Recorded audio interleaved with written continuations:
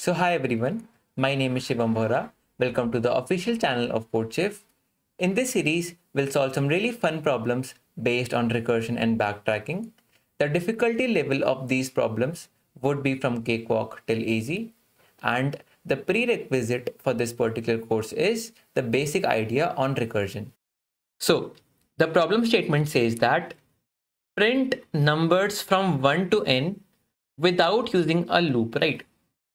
So if let's say n is 5, then I'll print all the numbers starting from 1 until this 5, right? So I'll print 1, 2, 3, 4, 5. Now, it is also guaranteed that this number n is going to be a positive integer. This number n is going to be a positive integer. And also, we have to print all these numbers without using a loop.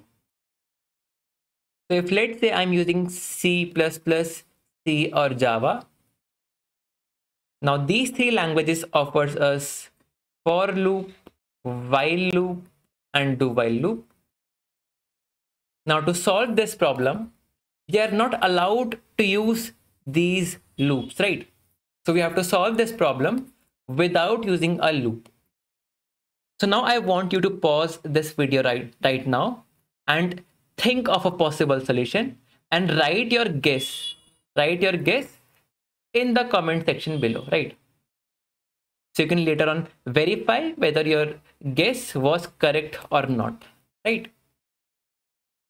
So to solve this problem, we have two different approaches. The first one using recursion and the second one using goto and if statements.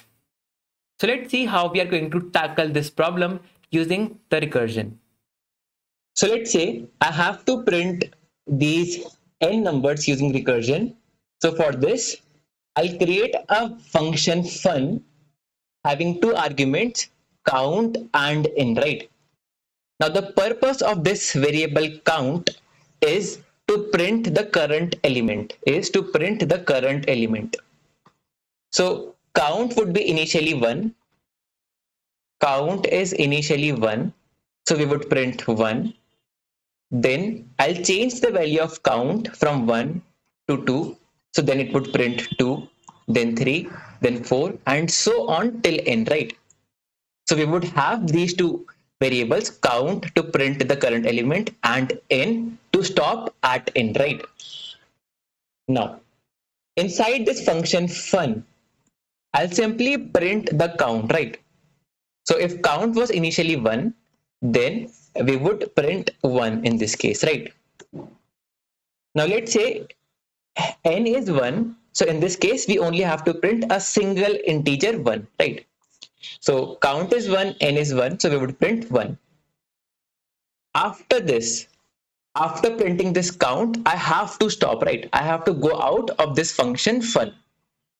So for this, I'll use this if condition if count is equals to n. If the number that we have printed just now is equal to n, right? If it is equal to n, then in that case, we simply have to stop, right? So if count is equals to n, then we would simply return, right? Return no value. This return means that we would simply go out of this function fun, right? After this,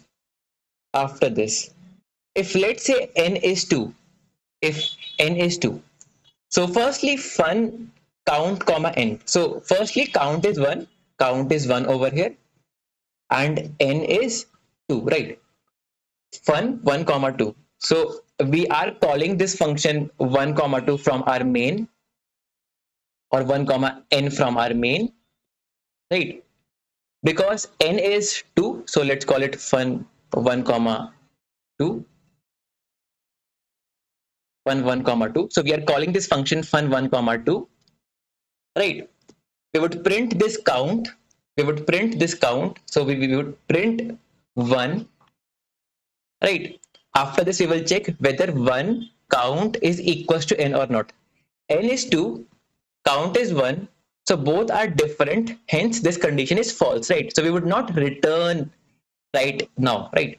So after this, I would call this function fun count plus 1 n, right?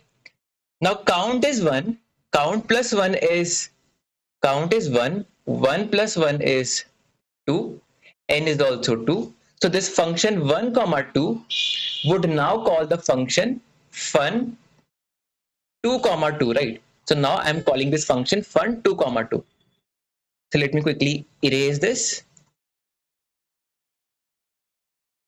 So now we are calling this function 2 comma 2, right? So now my count is 2, my n is also 2. I would print count, count is 2. So now I would print 2. We already have printed 1, right? Now I would print 2. If count is equals to n, now both are 2 at this moment. So this if condition is true. So you would simply return at this moment, right? So now this function 2 comma 2 would again go back to function 1 comma 2, right? Or fun 1 comma 2. So now we were calling this function 2 comma 2 over here inside the function 1 comma 2. So now we are again back to this statement, right? We have already executed this statement. So now we would go to the end of this function, right? So now we have executed the function 1 comma 2. We have executed both these functions, and at the end we have printed 1 comma 2 in this case, right? So using recursion, we can also print numbers from 1 to n. So let's see the code for this. So firstly, I'll input n, and then I'll call this function fun. So it has two arguments, count and n. So I'll pass count and n. Since I'll start from 1, so my count is initially set as 1. So my first argument is 1 and the second one is n. Then I'll simply create this function fun, and the first argument is count, the second one is n. Then firstly, I'll simply print this count, right? So I'll write cout count and a space. Then I'll check if my count is equals to n or not. So I'll write if count equals to n or not. So if this condition is true, I'll simply return, right? And after this, if my condition is not true, then I'll simply again call the function fun, and this time count would be set as count plus 1 and the second argument would be n, right? So now let's run the code.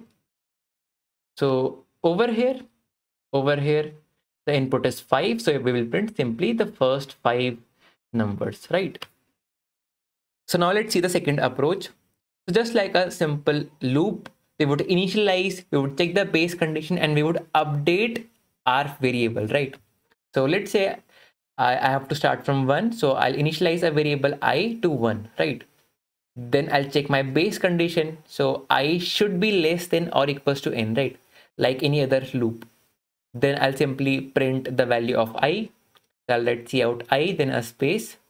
I'll update the value of I plus plus, and after this I need to go back, right?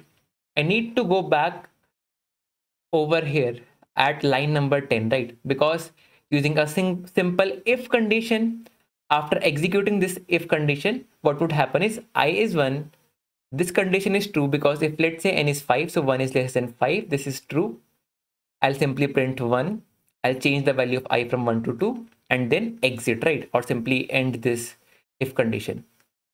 But we need to go back over here before this if condition.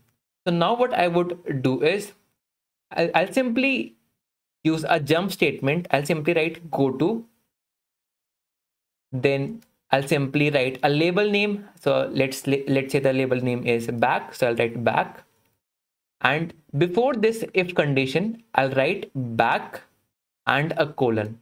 So now what would happen is, as soon as I call this go to function or this go to statement, now what would happen is after this I plus plus, it would again go back to line number 10, right?